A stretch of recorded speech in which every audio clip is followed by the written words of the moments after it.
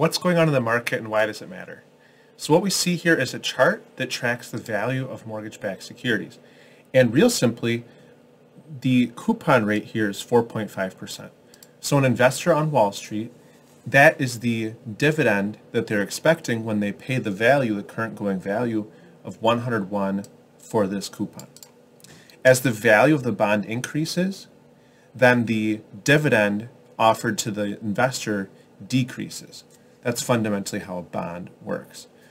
There are a number of environmental effects that cause the value of bonds to go up or go down.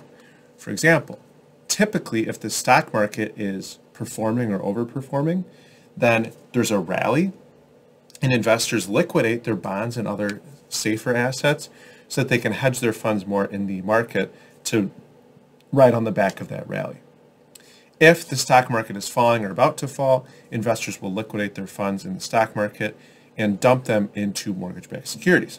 That increased demand in mortgage-backed securities causes the intrinsic value to go up, greater demand, greater value, and then rates go down.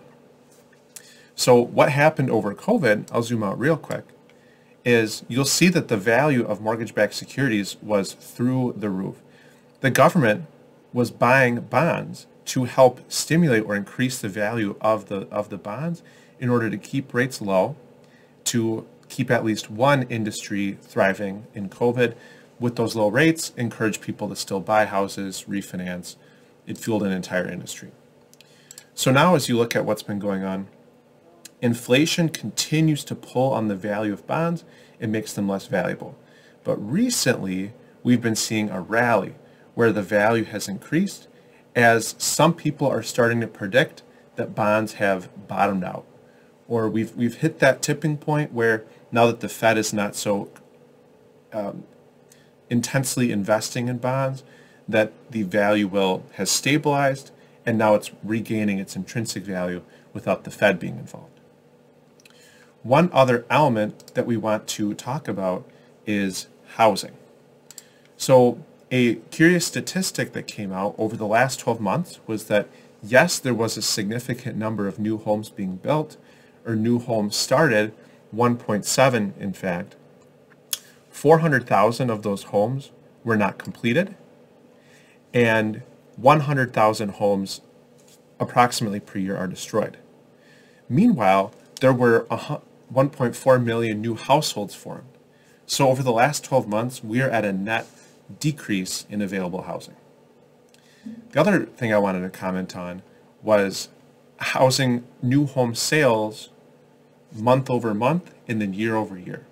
So month over month, new home sales are down 16.6%, and then year over year, it's down over 20%. Why?